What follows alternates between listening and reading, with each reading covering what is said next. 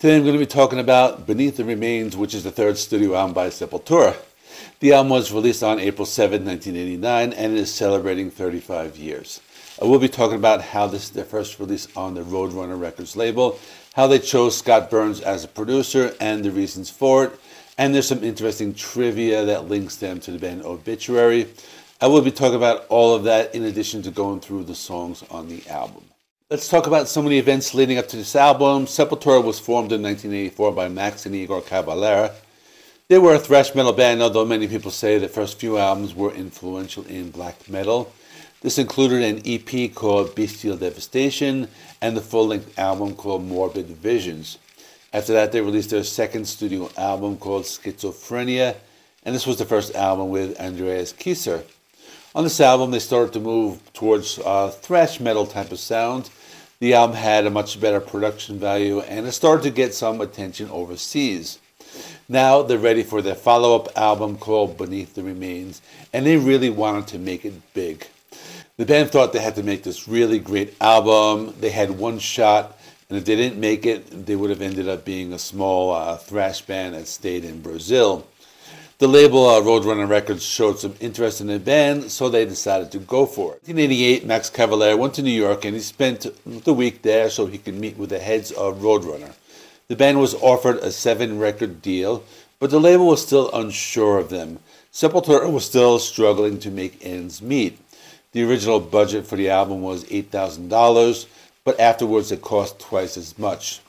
The band really wanted to make a difference, so they decided to approach Scott Burns to produce the album.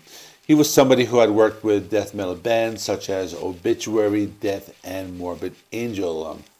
By the way, this is not the Obituary connection I was talking about before. I'll get to that pretty soon. Now, Scott Burns was pretty cool.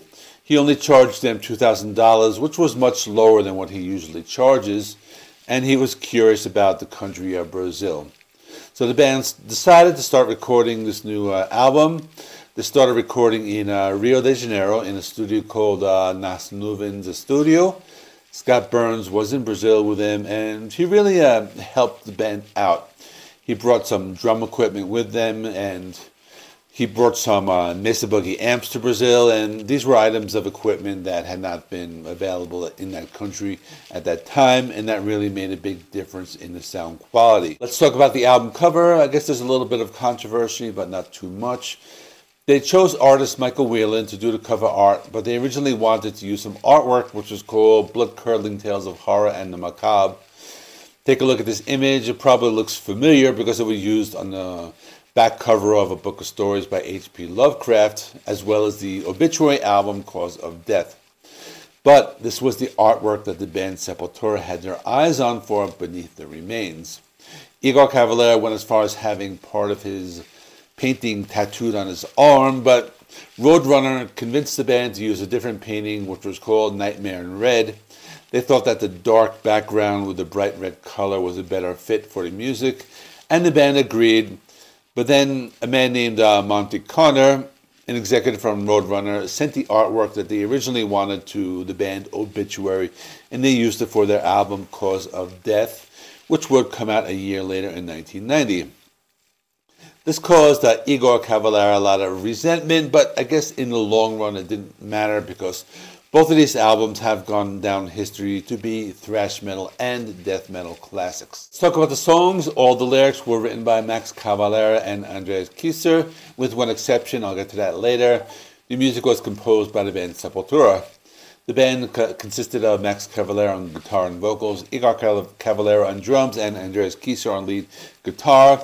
Andreas also played the bass, but it was credited to Paolo Jr. The album starts with a title track called Beneath the Remains. The intro has some arpeggiated chords similar to the intro from Call of Cthulhu by Metallica, but this instrumental section is much darker. The song then takes off with a lot of speed and aggression. The song describes the horrors of war and the things that a soldier must face while in battle. That was the idea behind Beneath the Remains, as the song mentions. Cities in ruins and mass mutilations.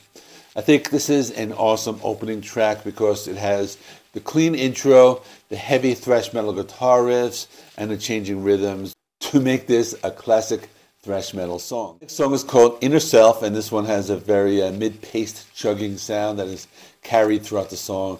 This is one of those songs that is so simple yet effective. Most of the song is played on the low E string, but still awesome. I like how this one is slower than the one before, so it was a nice contrast between the two songs, even though it does speed up at times. The song also has some awesome bass guitar interludes and some haunting spoken parts. I guess the lyrics can be interpreted in different ways, but I believe it's about living the life you want to. Stronger Than Hate is next. This one is interesting because the lyrics were written by Kelly Schaefer of the death metal band Atheist. This also has some guests such as John Tardy of Obituary and two members of the band Incubus, Scott Latour and Francis Howard. And let me also say, this is not that 2000s rock band Incubus, but a death metal band that now goes by the name of Opprobrium, or Opprobrium, however you say that. I'm not sure how you say that. Anyway, the song is awesome. It's a thrasher and has what you would expect, including heavy guitar riffs and tempo changes. The song continues the ideas of inner self, talks about one who experiences feelings that are stronger than hate. It's an awesome song. There's an awesome bass solo at the end of the song as well. The next song is a thrash classic. It's called Mass Hypnosis, and this one is very fast and aggressive. It has a cool galloping rhythm that was common with thrash metal, and also had changing tempos. This was one of the faster and heavier songs on the album. The song is about the idea of mass hypnosis, where people believe the government and soldiers go to war who are blinded by their faith. The song has some awesome lead guitar solos by Andreas Kisser, and also has some cool bass guitar interludes. That's something that they do on this album pretty often. I really like that part of this, or aspect of this album in general. Next is Sarcastic Existence. This song is about mental illness and isolation. I like the song. It has a longer instrumental section, and when the vocals come in, I got a slight crossover thrash feel. The guitar riffs are interesting. They're not the conventional thrash metal guitar riffs. They kind of remind me of something like Voivod would play. The song still has that signature gallop. I think this song is kind of underrated. It's just a little experimental and has lots of layers of sound. This is followed by Slaves of Pain. According to the lyrics, the song is about being a victim, confined by something difficult to understand that doesn't have a solution, and your mind cannot conceive a way to escape the threat. I like the song. They do a good job with the use of the echo effect in the vocals, and they change up the rhythm just enough to keep the song interesting. Next is Lobotomy, and the song is about an unnamed hero who fights against the norms of society. This hero also fights the manipulative systems used to deceive people. It's also a killer song, as this entire album is solid. The song is fast and aggressive, and it's just a great thrasher. That is Hungry. The song has some interesting lyrics. The main idea behind the song comes about greed and corruption and how people will do anything for power. The song is a classic. It has some guitar riffs that seem to be closer to death metal. I would say the song is just classic thrash and has all the components of a great thrash metal song. The album ends with Primitive Future. This is a short 3-minute song, but very fast and powerful.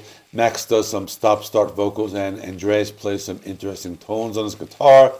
The drumming by Igor is also very intense. The lyrics are not very easy to interpret, but I understand them as being able to go through life doing what you want, not being able to change the things around you. So that is all. Let me know what you think of this album. Is it one of their best? Is it one of the most iconic thrash metal albums of the late 80s? Let me know in the comments section. I did a review of Arise a few years ago when it celebrated 30 years, so if you want to check that out, take a look at that right here. In the meantime, thanks for watching. Please give this video a like. It helps me with the YouTube algorithm. Please subscribe if you have not already. I do rock and metal reviews, rankings, and more. Thanks for watching. I will see you in the next one.